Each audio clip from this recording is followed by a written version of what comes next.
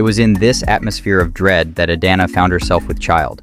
At just 16, she was unwed and unprepared for motherhood. The baby's father, a trader from a neighboring village, had long since disappeared.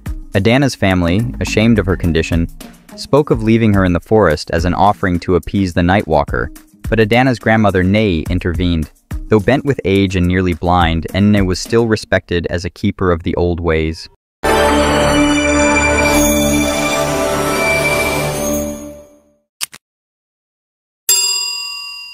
In the lush hills of western Uganda, nestled between misty valleys and verdant forests, lay the small village of Bukoba. For generations, the people of Bukoba had lived in harmony with the land, tending their crops, raising their livestock, and honoring the spirits of their ancestors. But for the past 20 years, a dark shadow had fallen over the once peaceful community. It began on a moonless night, when the elders gathered to perform the annual ritual to bless the harvest. As the flames of the ceremonial fire leapt high into the inky sky, a bone-chilling howl echoed through the village. The fire sputtered and died, plunging the gathering into darkness. When dawn finally broke, the villagers awoke to find their crops withered, their goats slaughtered, and strange clawed footprints leading into the forest. From that night forward, Bukoba lived under a cloud of fear. The being that had cursed them became known as the Nightwalker. No one had ever seen it clearly, but all knew the signs of its presence. On nights when the air grew unnaturally still and a foul stench hung in the air, families huddled together in their huts, praying to be spared the Nightwalker's wrath. Children disappeared from their beds. Hunters who ventured too deep into the forest never returned. The once prosperous village fell into poverty and despair as crops repeatedly failed and traders began to shun the cursed town. The elders consulted diviners and witch doctors from far and wide, but none could break the Nightwalker's hold on Bukoba.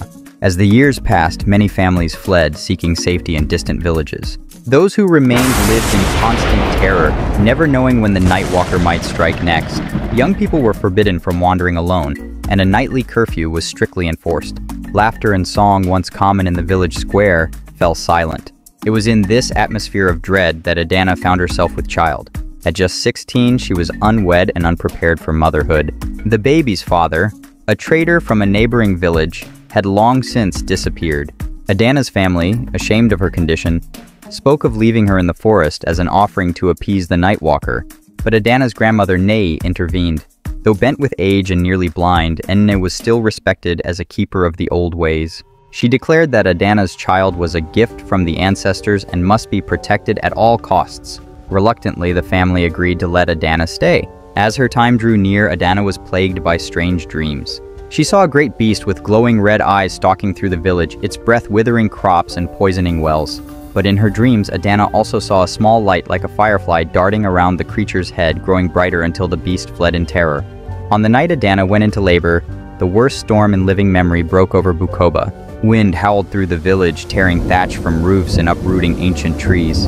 Lightning split the sky, and thunder shook the very foundations of the earth. As Adana struggled to bring forth her child, the villagers huddled in terror, certain that the Nightwalker had come to claim them all at last. But just as the storm reached its peak, a new sound cut through the chaos, the cry of a newborn baby. In that instant, the wind died away, the thunder fell silent, and a single shaft of moonlight broke through the clouds, illuminating Adana's hut. The child, a girl, was unlike any the village had ever seen. Her skin was pale as milk, her hair as white as cloud, and her eyes shone with an inner light that seemed to push back the shadows. Nei took one look at the infant and declared her name to be Mwezi, meaning moon. As Mwezi grew, strange things began to happen in Bukoba. Crops that had withered for years suddenly flourished.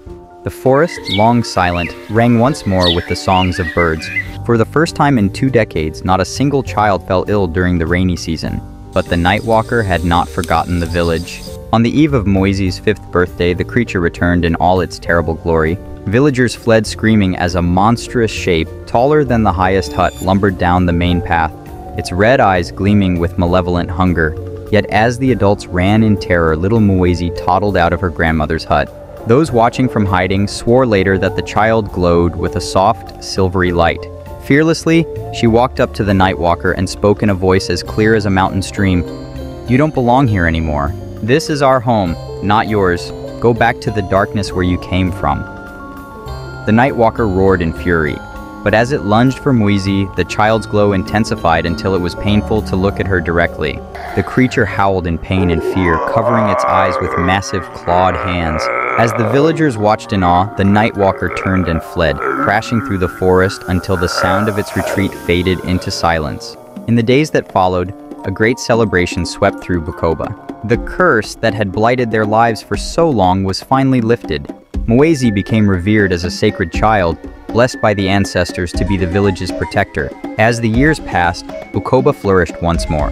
The story of Mwezi and the Nightwalker was told and retold, growing in the telling until it became legend. And though she grew to be a woman of great wisdom and power, Mwezi never forgot the lesson she had learned as a small child facing down a monster. That even the unwanted and overlooked can possess the strength to change the world. To this day, the people of Bukoba tell their children that if they listen closely on quiet nights, they can still hear the Nightwalker's distant howls of frustration. Forever barred from the village it once terrorized by the courage of one small, unwanted child.